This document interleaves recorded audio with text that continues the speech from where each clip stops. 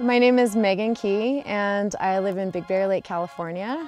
I run a social media account called Mountain Girls, and throughout the year I host gatherings for women to get into outdoor sports.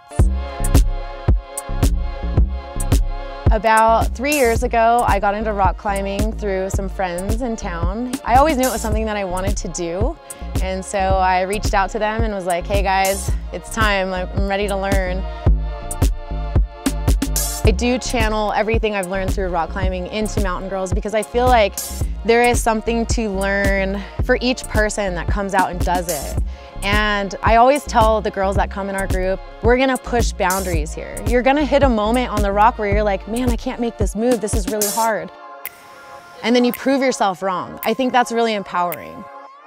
Well, when I started Mountain Girls, I really wasn't thinking of it anything outside of just social media. I thought it was just gonna be an imagery, a collection of inspiring photos.